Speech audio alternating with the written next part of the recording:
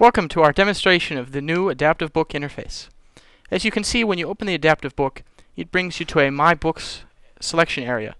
From this area you can choose to visit one of your books. In this case we have Algebra 101, Physics, Intro to Programming. And as you can see, Algebra 101 has been selected.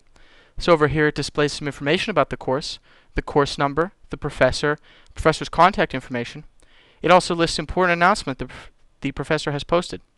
You can also see here that it ties in with our collaborative system, showing new notes that have been posted recently. In this case, Samantha Coe has posted What is a List and Help on Lists. So if I want to choose the algebra book, I simply click on it and the Adaptive Book interface opens. You now see linear equations is being presented to me. This is the chapter 4 of the textbook for Algebra 101.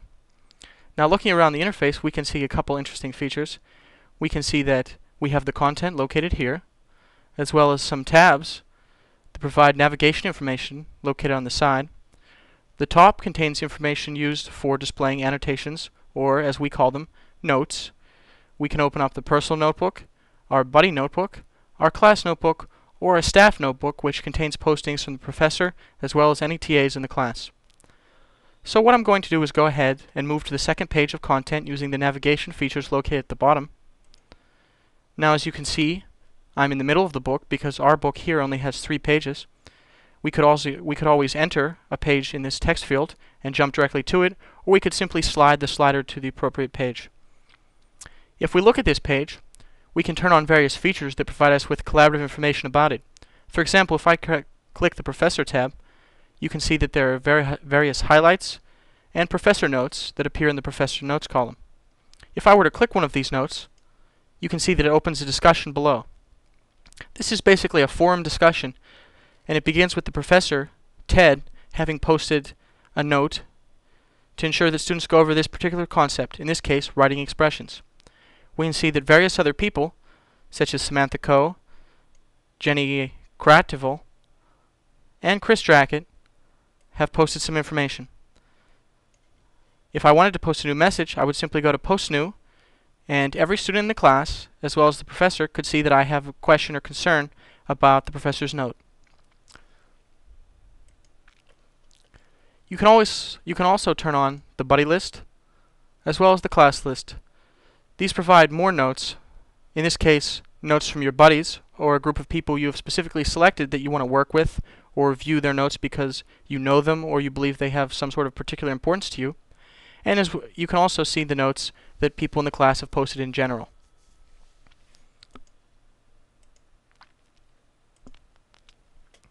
If I were to click on any of the navigation tabs, they open, and this section allows us to navigate through the book. The table of contents allows us to navigate through the book in the traditional way.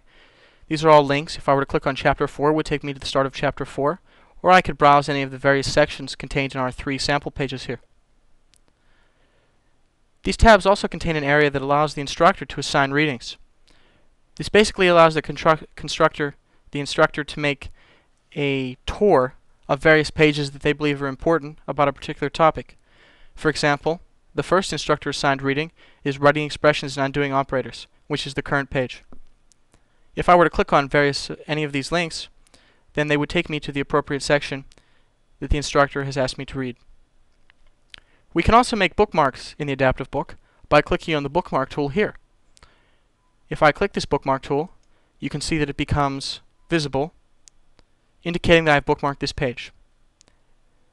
This also creates a corresponding entry in the Bookmark section, which allows me to revisit this page at a later time if I want to. This section also contains an area for study sheets. We can see here that we're allowed to search through our study sheets, as well as view the various study sheets that we have created. Study sheets are created by going to Tools, or View, choosing Panel, and opening up the Review Sheet panel. However, in this case, our demo allows this functionality directly from the Help menu. As you can see here, this basically offers us a new window, which is very similar to a window created in any kind of word processing document, such as Microsoft Word. For example, I can now type information about the book. I can drag information from the book to this section. I can also format this information as appropriate, adding bullets, bolding the text, etc., etc. The last interesting navigation tab is the Search tab. The Search tab allows us to search through the text of the book, as well as the text in the study sheets and annotations. If I were to enter an item here and search for it, it would produce both relevant sections, which are sections that have been flagged as being related to this topic, as well as all instances of this word or words appearing in the text. In this case, we can see that there are 6 entries in the textbook itself, 2 located in discussion notes, and 2 located in review sheets. If I navigate to the 3rd page, we can see some more information about how to work through with discussion notes. For example, if I click on this buddy note here, we can see another discussion that appears, and I will demonstrate that I could post a new topic on this issue.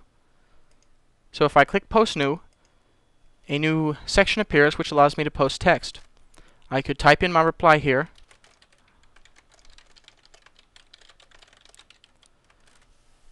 and after it's posted, all students in the class that are on my buddy list, because this is a buddy note, will be able to see it.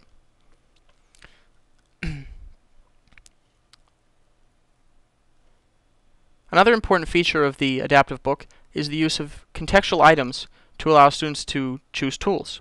For example, instead of having a student choose a highlight tool or a note tool, we simply have students highlight the section and the tools instantly become available.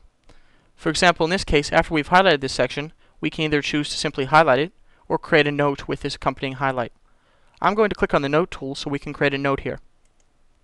Once I've clicked on the note tool, we see that there are 3 possible choices for the note to be placed in. The note can be a personal note, otherwise viewable only to me, a buddy note, which is viewable only by people I have selected to be in my buddy list, or by the whole class. I'm going to create a personal note just to start off. Now if I were to click on this note, I can edit it, and after I've edited it, I can choose to move it to my buddy list if I want them to now see it. As you can see, it becomes blue, indicating that it's now a buddy note placed in the buddy notes column. Suppose I'd, posted a discussion about some question I have in the text. I can now share it with my buddies. If my buddies aren't able to produce an answer that's satisfactory to me, I can always move it to the class notes section and it will become visible to the class at large.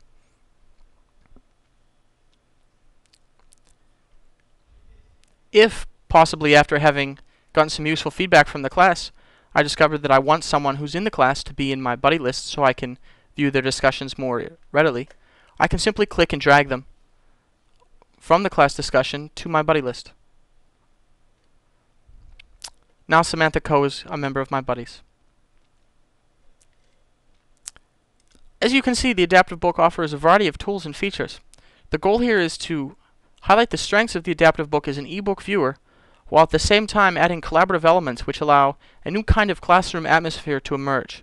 Students need not post directly to a forum, but can now post to a forum of the text, where the text is shared in a meaningful way between students. This concludes the demonstration.